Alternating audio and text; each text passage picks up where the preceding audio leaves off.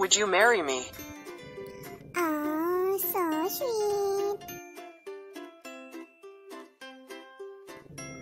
Hi. Hi, how are you? Long time no see. Can I sit here? Sure. What was that food you just ate? Oh, it's pizza and milk. It seems delicious, but did you know that those foods contain very high sugar? Really? Yes, I read about that information. Have you ever heard about diabetes? Yes, of course I've heard that. Diabetes, or commonly known as diabetes, is a condition where there is an abnormally high amount of sugar in the blood.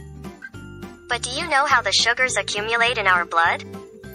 The sugars come from the food that we eat. Exactly, when we eat foods that contain carbohydrates such as rice, potatoes, and others. These carbohydrates will be broken down into their simplest form. That is, glucose. So how do we prevent diabetes? To prevent diabetes, you need to avoid sugary foods, processed drinks. Examples are the foods you eat now, and other examples such as white flour, white bread, white rice, sugary drinks or soda, sweets, and breakfast cereals with added sugar. So to prevent diabetes, we shouldn't eat this kind of food? It's okay, but you have to limit it. Don't do it too often, even every day.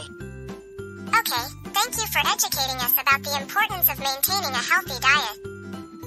Yes, of course I'm happy. Then let's enjoy the food.